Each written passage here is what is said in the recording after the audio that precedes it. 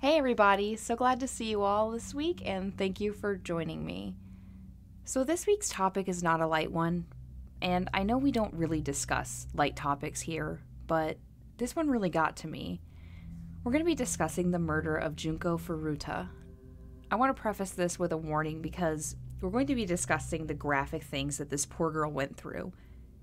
She was held captive for 40 days of pure hell, where she was tortured until her body just physically couldn't take it anymore. I had to take breaks on reading into this case because it's just brutal, but a viewer did ask me to cover it, and I feel it's important because honestly, there was no justice for her or her family, and it's important to not forget Junko. Also, guys, this case is from Japan, so I'm going to do my best with pronunciations for names and places with the help of videos, so don't drag me too hard if it doesn't sound right. So let's go ahead and talk about this. Sit back, relax, and let's dive in. Junko Furuta was born on January 18th, 1971 in Masato, Japan. Junko was a 17-year-old who attended Yashio Minami High. She was intelligent, pretty, and well-liked by her classmates. She avoided the stereotypical teenage rebellion, such as drinking or smoking, and just focused on her studies. She worked a part-time job as well after school and used it as a means to save for the future. Junko had her sights on her post-graduation plans, which included a new job at an electronics store that she was very excited about. She wasn't going to let anything derail the path she was on, not even a relationship. Although Junko had boys who were interested in her, she was more interested in her future. But the denial of one boy would be just the beginning of her nightmare. Hiroshi Miyano was a classmate of hers who was a known bully in the school. No one dared oppose him and definitely didn't turn him down. Not in fear of a beating, but because it was known Hiroshi had connections to the Yakuza. If you don't know the Yakuza, they're a criminal organization in Japan, similar to the Mafia, and the people knew better than to get tangled up with them, and Hiroshi didn't take no for an answer. On November 25th, 1988, Junko left her job and began biking home. Unbeknownst to her, Hiroshi Miyano and his friend Nobuharu Minato were out for a bit of ultraviolence against anyone they could find, and unfortunately, about 8:30 p.m., she rode by the pair without noticing them. Hiroshi decided Nobuharu would be the distraction, so he made him run by and kick her off her bike.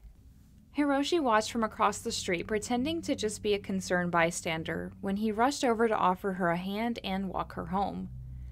Junko didn't suspect a thing and accepted his kind gesture, but she never made it home. This was just the beginning of what would become 40 days of straight torture and assault, held captive against her will by 4 boys she went to school with. Her captors were Hiroshi Miyano, Nobuharu Minato, Joe Agora, and Yasushi Watanabe. Hiroshi led Junko to an abandoned warehouse.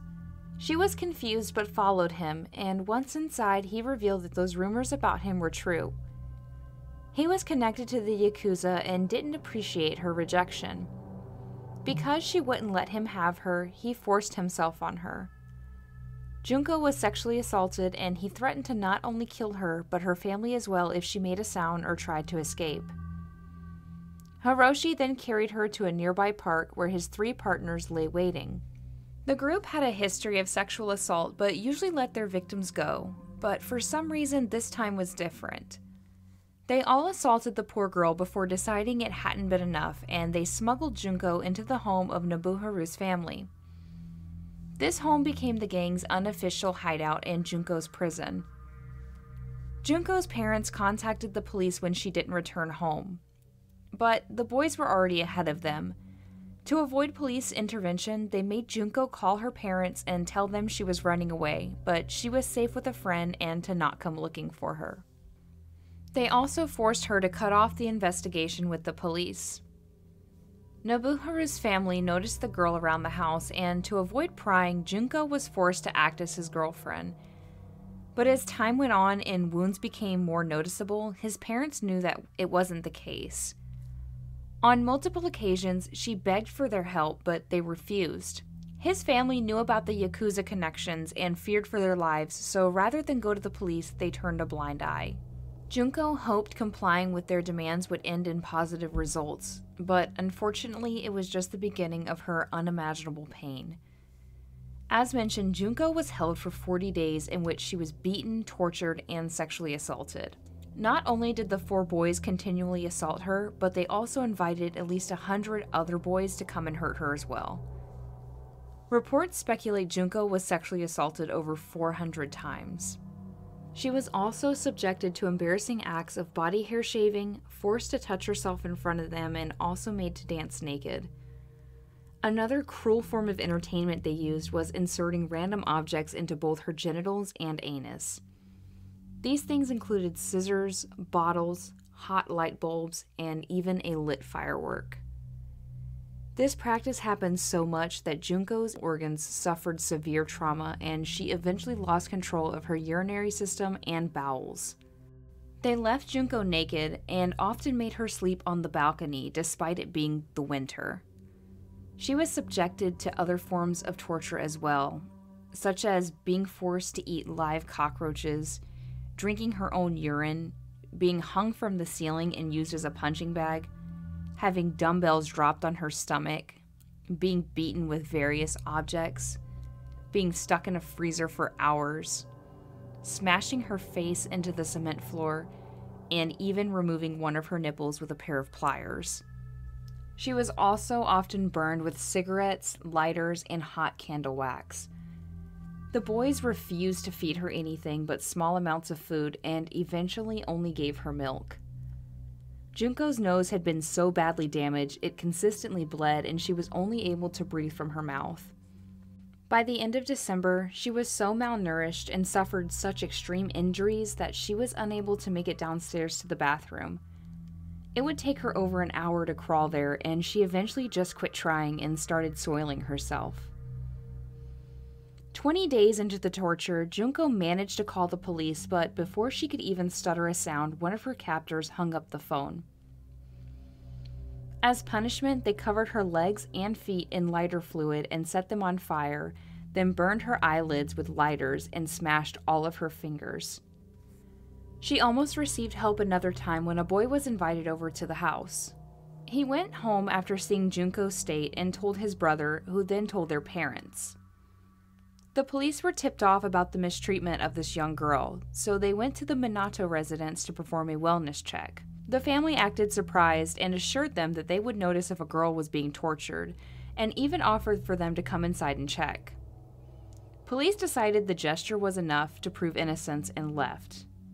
Junko knew by this point she wasn't making it out of this alive and just begged for them to end her life, but they wouldn't.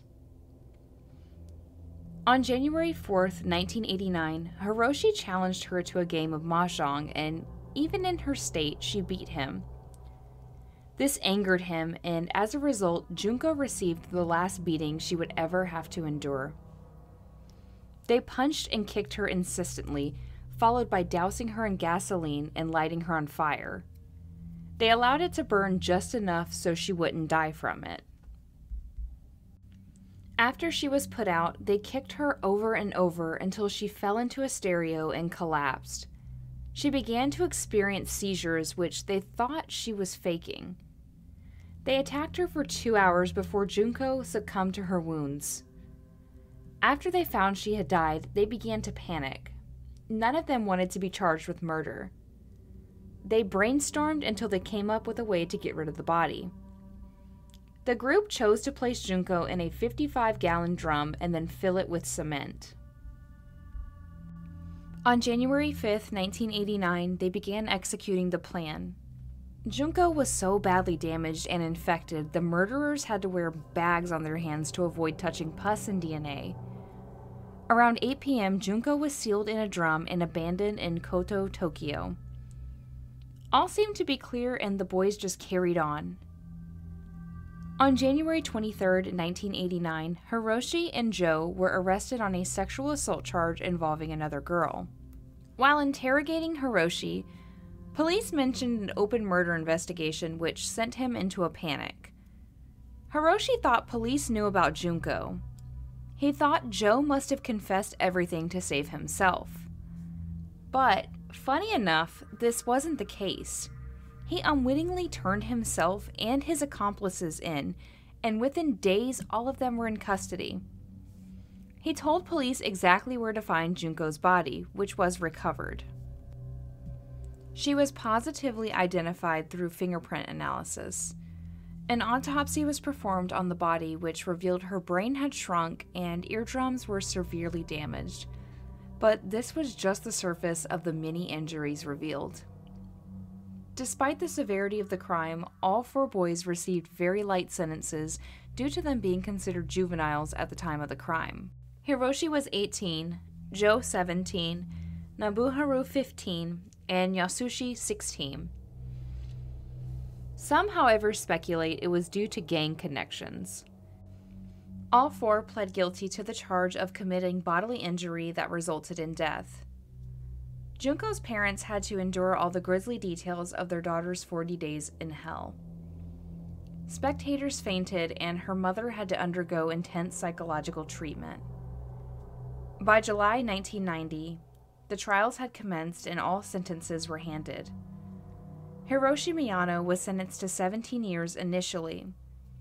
He submitted an appeal with the hopes of a reduced sentence, but instead received an additional 3 years.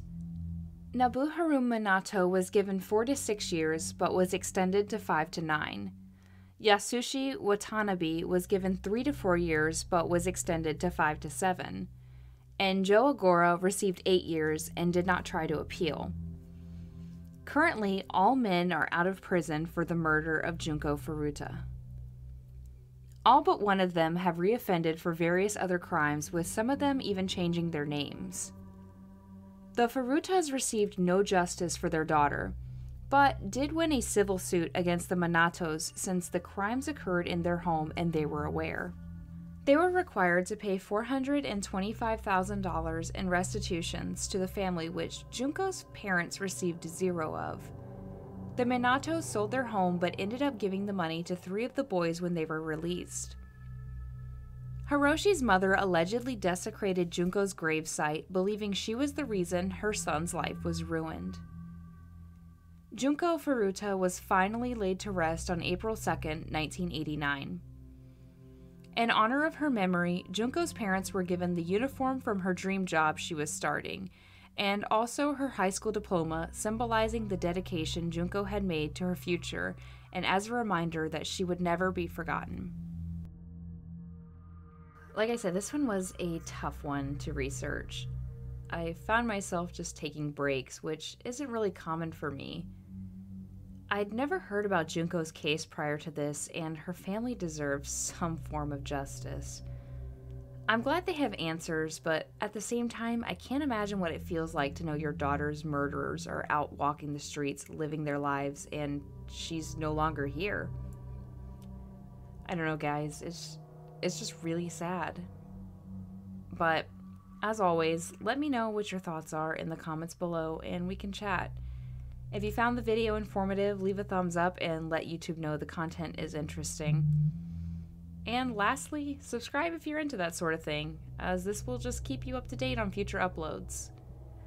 Thank you, friends, for hanging with me once again. I know this one was tough, but these cases are important as well. Your continued support means the world to me. You're all the best. Stay safe out there, and I'll see you in the next one. Bye, guys.